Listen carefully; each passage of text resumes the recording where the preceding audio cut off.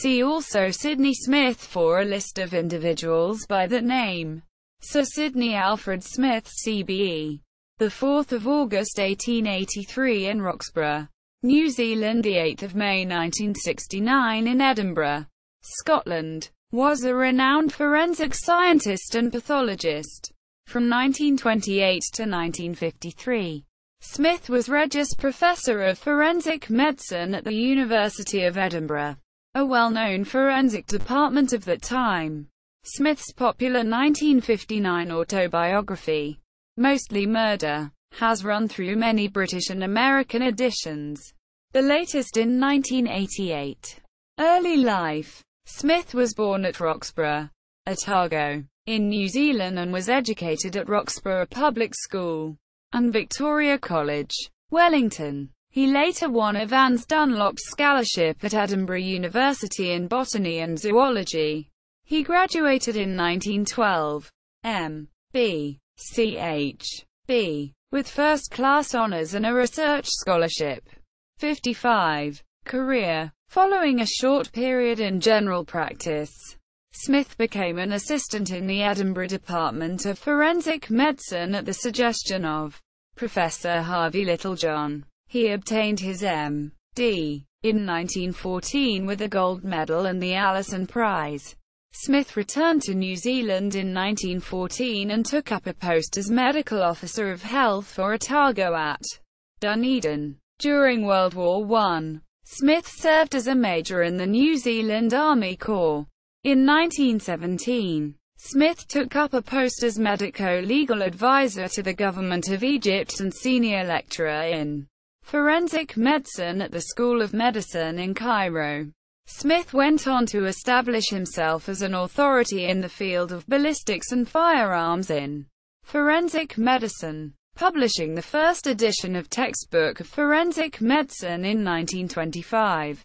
In 1928, Smith was appointed to the Regius Chair of Forensic Medicine at Edinburgh University and Dean of the Faculty of Medicine, a post he held 1931 to 1953. Succeeded by Professor Thomas J. Mackey. Smith was rector of the University of Edinburgh from 1954 to 1957. He published an autobiography, Mostly Murder, in 1959. He died in 1969 in Edinburgh. In Queen's Birthday Honours 1944, Smith was appointed as a Commander of the Most Excellent Order of the British Empire. In the New Year Honours 1949, Smith was appointed as a Knight Bachelor and invested on 4 March 1949.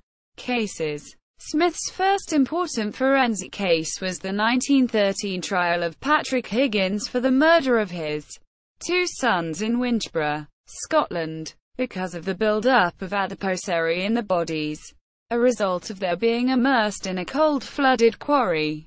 Littlejohn and Smith were able to provide important evidence in the trial, leading to the conviction and execution of Higgins. The two scientists' famous work gained notoriety 94 years later, when a relative of the boys asked for the return of specimens taken from their remains from Edinburgh University for a proper burial. Research revealed that after their work on the case, Littlejohn and Smith had removed parts of the bodies from police custody to use as scientific specimens, as described in Smith's autobiography. According to Chris Patton in The Scotsman, in January 2008, the university agreed to return the remains if the claimant could establish her relationship, and the other relatives all agreed. In 1935, Smith was one of the forensic experts involved in the identification of the bodies of the victims of Buck Ruxton, using a novel technique of forensic anthropology to superimpose a photograph over the X-ray of a victim's skull. Notes. References. Oxford Dictionary of National Biography. Smith. Sir Sidney Alfred, by Francis Camps. Sidney Smith. Mostly Murder. Guild Publishing. 1986.